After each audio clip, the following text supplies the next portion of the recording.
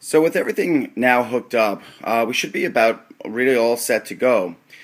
There is one more thing, however, that I do have to add.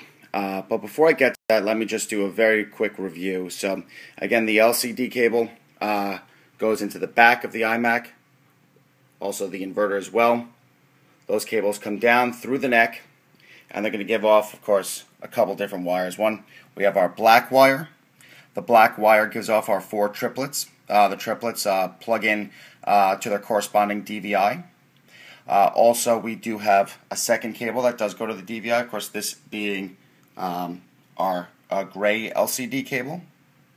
And following that along, the gray LCD cable is going to have 3 wires that come out and go to a ground, which is connected to our black Molex ground.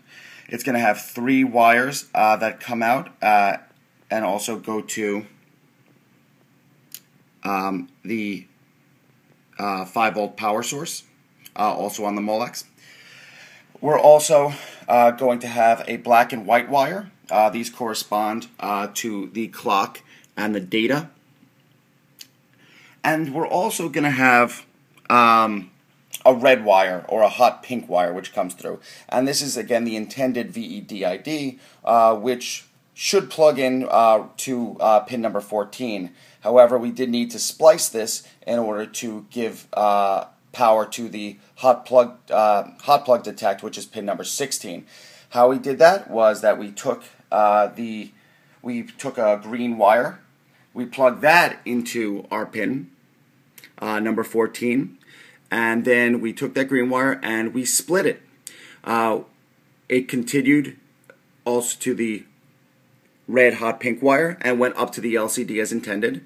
However, it also then split and continued on as a black wire. This black wire then hooked into a resistor, and the resistor then went into this blue wire, and the blue wire with the power through the resistor continued on to pin number 16, the hot plug detect on our DVI. Then we also did add just one more, and then one additional one was pin number 15, which was the gray wire, which continued also as one of our grounds. So, what's the one more thing? Well, unfortunately, right now, the backlights and the LCD don't work together. When I say that is, there is actually no connection between the signal and the backlight. So there's no way for the computer to tell the backlights when to turn on. One way to do that is to use the 5 volts that does come in through the DVI via pin number 14 that we're already using for pin number 16 through the resistor, and also as it's intended through the VEDID going up to the LCD. So if we look at our inverter cable here, and again we have a ground, we have the green, which is connected to 5 volts through this through a resistor. We have the blue, which is connected to 12 volts, and we have the red, which right now is connected to 5 volts. So what the best thing to do is to disconnect the red. Without the red, there will be no power to the backlights. The backlights will stay dark. I take this, and instead, I'm going to get the power from pin number 14. So this is essentially going to split pin number 14 again. And just for convenience, instead of, I obviously can't fit this, in that very crowded area, it's already split once here. Instead, I'm going to just put this right here. Now, keep in mind, I am doing this before it goes through the resistor. So this is just 5 volts.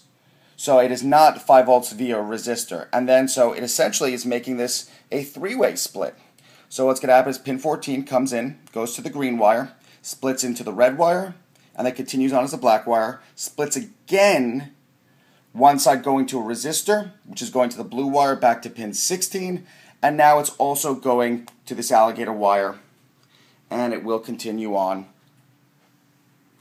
and it goes there, and it goes to our red wire here. Okay, so now we should have 5 volts, which is given via the DVI connector itself. Again, why is this important? Because now, when the computer decides to send an image to the LCD, the backlights will turn on at the same time. So it'll look unified. We won't have to control the backlights independently, and it'll all be, when the computer does not send a signal or it goes to sleep, the backlights will turn off. When the computer does send a signal, the backlights will turn on. So let's test it. First, we have to turn power on. So I'm just going to flip this on so the green is shown. And then I go to my Mac Mini, and I'm going to press power. And there we are. So, again, I'm sorry about the lighting, but you know, here is our signal to our LCD, and it looks, so far, backlights are nice and bright. It looks crystal clear. And again, all this really took maybe, you know, a couple hours. So I thank everyone for taking the time to watch. I'd be happy to answer any questions the best I can. For those of you that don't get a signal, I just say, you know, check everything. You know, keep you know, check and make sure the pins are pushed down properly. Make sure that nothing's touching another wire next to it. And those are usually the major mistakes. But again, thank you for taking the time to watch. And if you need any more advice, or you want to see some of my other projects, please go to Dremel Junkie, which is www.dremeljunkie.com. And hopefully you'll find some similar projects there that you'll also find useful. Thanks again.